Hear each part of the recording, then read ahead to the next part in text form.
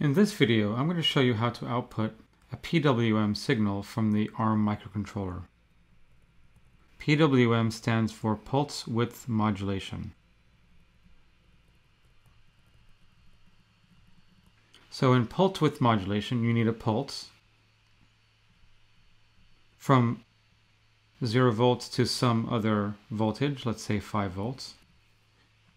And you need a width, and the width specifies the width of the actual pulse, and modulation, meaning that you can change the width of the pulse. The pulse width modulation, the PWM signal, is a way for a digital signal to output a specific voltage other than the specified voltage of a standard digital signal, like 0 to 5 volts or 0 or 3.3 volts.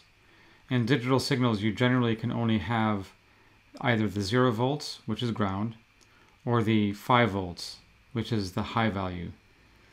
And then within that digital signal, you'll have, say this is 0 volts and 5 volts. You'll have a threshold in the middle that is considered like the no man's land. So if you have a 0 volts and then you change it to a high, and it doesn't get quite that high, and it comes up to a high because of some physical phenomenon in electronics, and then it finally gets to that high. This portion right here is not considered any signal at all. It's just another state that would not be recognized. And the microcontroller would maybe default to a specific 0 or 5 volts depending on how the microcontroller operates. But to make let's say a digital version of a 2.5 volts, you wouldn't be able to do that just with the digital signal. You would need to be able to pulse the digital signal so it is outputting a 2.5 volts, turning the digital signal on and off very fast. For example, if I was going to pulse on a line like this, the pulse is equal width as the width of it not pulsing. So if this is a 0 to 5 volts, this would equal 2.5 volts, depending if the pulse was fast enough to provide an output that is discernible by a meter, or even maybe if you're dimming an LED, it would be fast enough so you wouldn't see the actual flickering. And that's where a couple of the aspects of pulse width modulation come into play, and that is period and duty cycle. I'm going to draw a larger pulse width modulation here.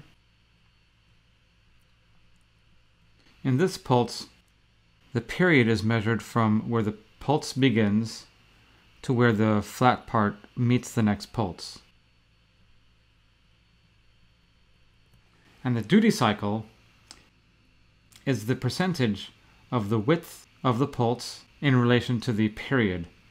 So this would be a 50% duty cycle. Let's take a look at a couple duty cycles.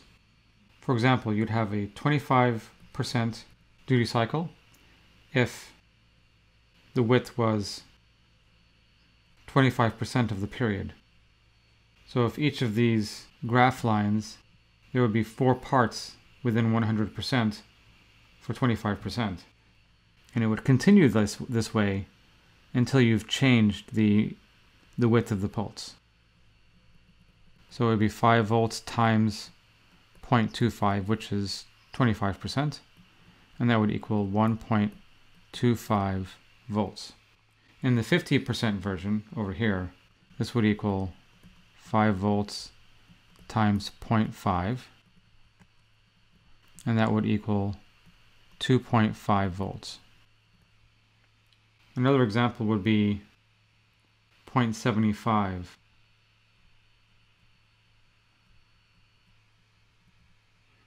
And this would equal 5 volts times 0.75, which is equal to 3.75 volts. And the reason why the voltages equal the voltages they do is because this is 0 volts, this is 5 volts, and you'll see like in the 50% example, it is 5 volts for 50% of the time being the period, and then it is 0 volts the rest of the time. This being a pulse width modulation signal that's fast enough, you would discern this specific voltage, say on a multimeter or watching an LED being dimmed. So 5 volts would, for an LED, would be its full brightness. 0 volts would obviously be off or not showing any light at all. And 2.5 volts would be between that. In the 25 volt version, you can see that at 5 volts, it is only on for 25% of the time. So it's not on for a very long time, and it's off most of the time, which is 75% of the time it's off. So it's obvious that the 1.25 volts would be closer to the 0 volts rather than the 5 volts. And the same is true with the 75%. It's on more of the time. It's at 5 volts more of the time than it is at 0 volts.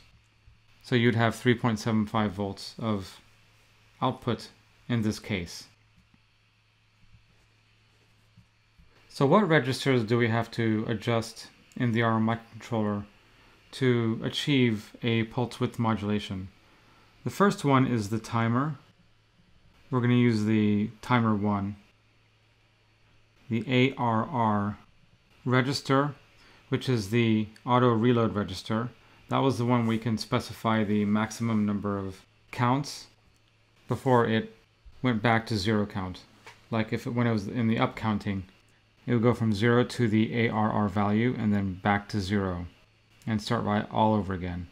It would look like this, counting up to a particular point, and then it would stop and start all over again. Counting up, go back down. Counting up and going back down. The ARR determines the period. And the duty cycle is determined by the timer CCR register, which stands for the capture compare register. The one after the CCR actually corresponds to the channel that we'll be using to output the PWM. This is something I actually got wrong while I was testing the programming off camera. So whenever you see me using CCR1, you'll actually need to use the channel that you will select to output your PWM. And just like the ARR register, the auto reload register, the capture compare register is a 16-bit register. And it'll accept a number just like the ARR register will. And you might be able to surmise that since it is, or the period is determined by the ARR register, that the period is also dependent on the counter. It's based on the counter, not the actual oscillator that's in the microcontroller. So you have a little bit more control, and you can cause the period to be relatively long because you can use a prescaler to increase the number of times the oscillator is skipped for every count. Let's take a look at some examples. Let's say that the oscillation, or the oscillator, the pulse of the oscillator, looks like this. This is the base oscillator that's within the microcontroller, not the counter. And you specify that the timer 1 prescale is equal to 2. So right there you know that the counter is going to be considering, this would be 0, 1, and 2.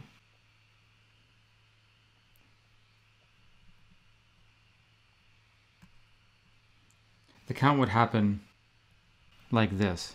So the count would actually skip, would happen on every 3 oscillations because it's based on a 0-based index. Some devices require PWM signals to be relatively slow, like in the servo motors that I demonstrated in the AVR series.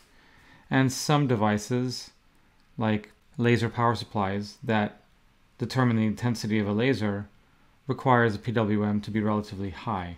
Some devices are very loose in their requirements, meaning that you can have a large range between periods, widths of periods.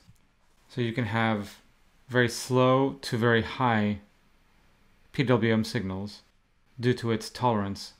And there are some devices that require precise periods for their PWMs, because they may actually have circuitry that will measure the PWM to determine a value, especially when that device is an instrument that requires extreme precision and resolution. This type of PWM that I'm demonstrating here is called the edge-aligned PWM.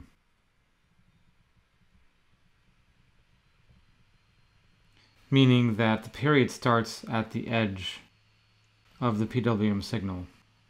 You also have center align modes. That was also called phase correct mode in the AVR series, but we'll discuss that in a later video. So where does this PWM output? The timers have channels, as you can see here. You see timer 3, channel 3, timer 1, channel 2N, timer 3, channel 1, timer 1, channel 2, timer 1, channel 1, timer 1, channel 1, channel 2, channel 3, channel 4. We have a timer located at pin 44, which is timer 1, channel 4.